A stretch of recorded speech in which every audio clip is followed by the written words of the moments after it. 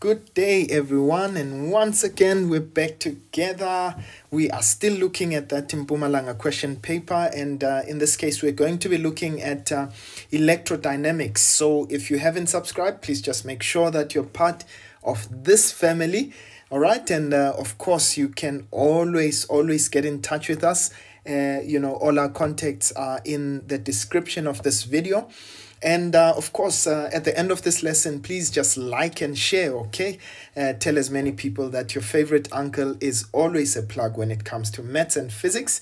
All right, now let's get going with the question. They say the diagram below, okay, shows a simple electric motor, right? So please note, in this case, we're given a motor. They said what energy conversion takes place in an electric motor or in electric motors. Please note in this case that all motors convert electrical energy, so you must remember that they convert electrical energy to mechanical energy, right? Just think of a car, right? A car has a battery that has electricity in it. And in this case, it would convert electrical energy into movement, which is mechanical energy. All right, now going into the next question, they say what type of electrical motor, AC or DC, is illustrated in this diagram. Okay, so you see there that you've got, in this case, what we call split rings, right? So right there, next to your brushes, you've got your split rings, and they are not full rings like this, right? So when we've got split rings, so remember that in this case, that would be a DC motor. But I want you to please remember, so when you've got your split rings, I always just try and remember it this way. When you've got split rings, it looks like a C and a D, so that would be DC, right? So of course, if you've got your full rings, then you know it's going to be AC. So in this case, to answer that question, so it would be a DC motor. They say give a reason for your answer, right? Because we've got split rings in this case. Because of the use of split rings. Okay, right. Next question, they say explain the function of carbon brushes. Please remember that what carbon brushes do is that they ensure that there's electrical contact going to the armature, right? So in this case, they just provide for electrical, or you can say they ensure that current is able to flow into the armature, right? So that's electrical contact, or in this case, for flow of current into the armature. Flow of current. All right. So that's the function of a brush. Right. Now they ask us to which terminal of the power source, positive or negative, is the brush labeled P connected if the coil rotates clockwise. Now, I want you to please remember, ladies and gents, when it comes to the rotation, so it means if I'm looking at this side here, if it is moving clockwise, it means that in this case, it is going, or it is moving upwards on this side, right? Now, I want you to think about it. So we know that the direction of the field will always be north to south. So remember, when you're using your fingers in this case, we know that the thumb would be pointed upwards, right? It means that your forefinger, this means your first finger would be, so remember, because this is an electrical motor, please remember that you're supposed to use your left hand, right? So I know that my thumb is pointed upwards. Please remember your right hand rule. Your left hand rule in this case. So my left hand is up, and so my thumb is pointed upwards. My first finger is pointed to the left, and you'll see if you place your fingers at right hand to each other, your second finger would actually be pointed in this direction. I'm not able to you know, just of course all your other fingers would still be curled up. Your favorite uncle cannot draw, ne?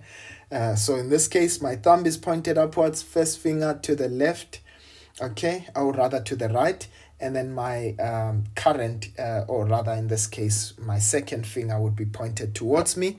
So in this case, I want you to note, so what does that mean? It means current on this side is going in that direction, okay? Now, if you remember that current always flows from positive to negative, right? So it means in this case, that would be my positive side, okay? This one is pointed to my positive side, meaning this side is my negative side. So it means that this would be negative. I hope that that made sense to you, okay?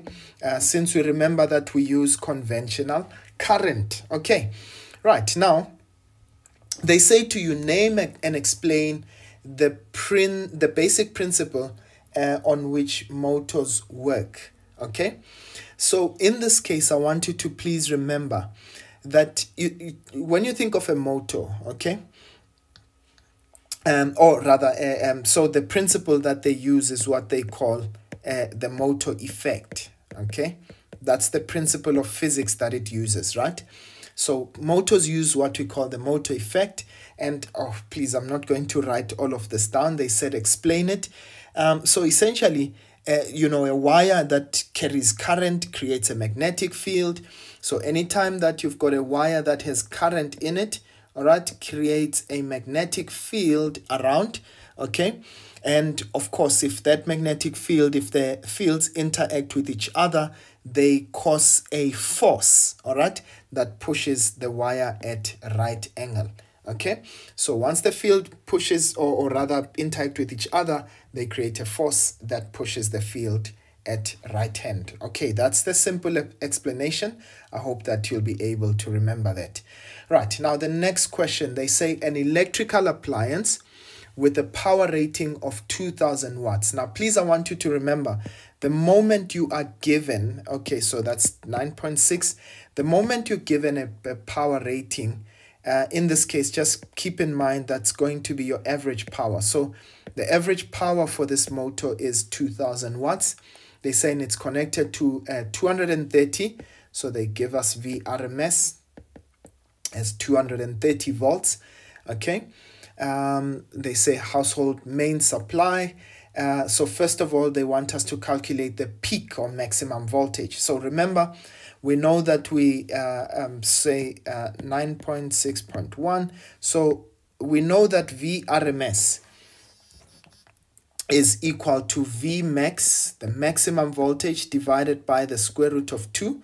Okay, so what it means is that now I want Vmax, okay, my VRMS value is 230 Vmax divided by root 2.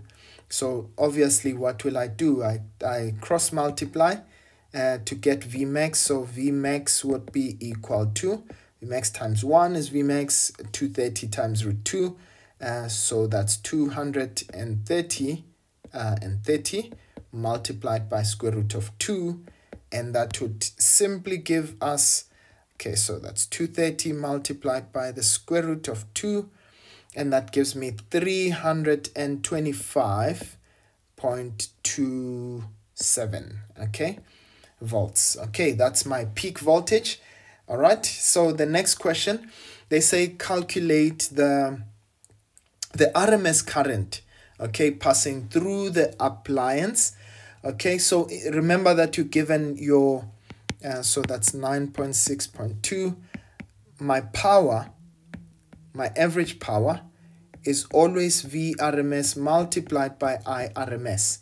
But remember, you've got the other formulae, which is VRMS squared over R, and then you also have IRMS squared multiplied by R, right? But in this case, I'm choosing this one because I already have VRMS. I've got the average power, so it means I can easily get my IRMS value. So that's going to be 230 times IRMS. And so to divide by 230, in this case, I have, okay, so that's 2000 divided by 230. and I've got a current, RMS current value of 8.69. So we can actually say 8.7 if you don't mind, because obviously we'd have to round off in this case. So 8.7 amperes of current are passing through there. All right, so the last one, they say calculate the resistance of the appliance, right? So we can use the other power equation or formula. So I'm simply going to say, well, P average, once again, is going to be, if you don't mind, I'm going to use the one with the RMS voltage, V RMS squared over R. Nothing wrong with using IRMS, the one that you've calculated, but I mean, just in case we did something wrong there. So I'm going to say this is 2000 is V RMS squared. Remember, that's 230, that's squared divided by R.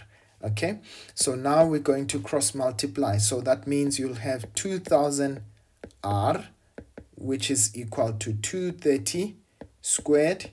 Okay, and of course you can divide by 2000 on both sides to get your value for R. Okay, so the resistance, nothing wrong there, 230 squared. Okay, I just did something there. 230 squared divided by 2000, and I get a value of 26.45 ohms. That's my resistance. Nothing wrong if you decided to use P average, which is equal to I RMS squared multiplied by R. Of course, you had that 8.7 value. Okay, and remember you had 2000 there. You should be able to get the same answer. So that's 8.7 squared. Okay, that cancels with that, but what I do on the left, I do on the right. Okay, and just to verify there, we've got 2000 divided by 8.7 squared, and we get more or less the same value, 26.42. And of course, you know, just the slight difference is just owed to just rounding off that 8.7 value. Okay, right, so that is how you would calculate your value. All right, please don't forget, ladies and gents, to just like at the end of this lesson, okay, and hit that like button. And of course, you know, if you haven't subscribed, continue, just go on to that subscription button there, and you know, just recommend, share it to as many people as possible. Tell them that your favorite uncle is continuing to be the plug. Otherwise, ladies and gents, I'll see you again next time. Sharp, sharp.